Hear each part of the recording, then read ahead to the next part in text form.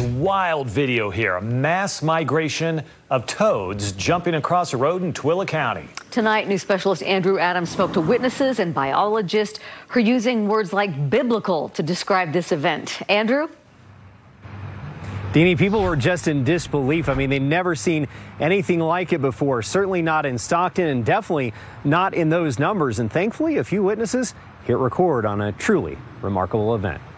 At first, I thought I'm just tired, like there's no way. On the way home, drivers suddenly came to a stop in the middle of unusual traffic. I noticed that the road itself was moving. The two-lane road had turned into an intersection.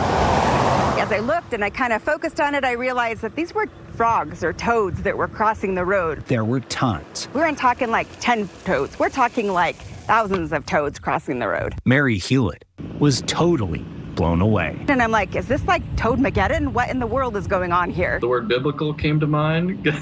Biologists say video witnesses captured is absolutely riveting. It's completely natural, but I would definitely say that was a pretty spectacular event. We're probably talking hundreds of thousands of toads. They believe the Banner water year and recent thunderstorms led to the exodus. These juvenile toads decided it was a good time to leave their area and out-migrate into some of the surrounding hills. Unfortunately, not every toad successfully crossed the road. Been quite a few that have been hit by cars or whatnot, but that entire swath was about 1.25 miles long. There was a lot of dragonflies there, so I thought those were dragonfly guts that we were driving on. Some witnesses just hated to see so many toads croak. That was a really hard thing to see. Emotions they'd never expected to feel on a late evening commute.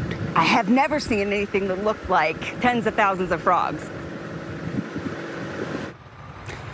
So one might ask, if the toads went one way, might they migrate back at some point? Biologists say yes, but don't expect them anytime soon. Might be 2 to 3 years down the road. Back to you. Oh, my word. That's quite a story and quite an event, Andrew. Thanks.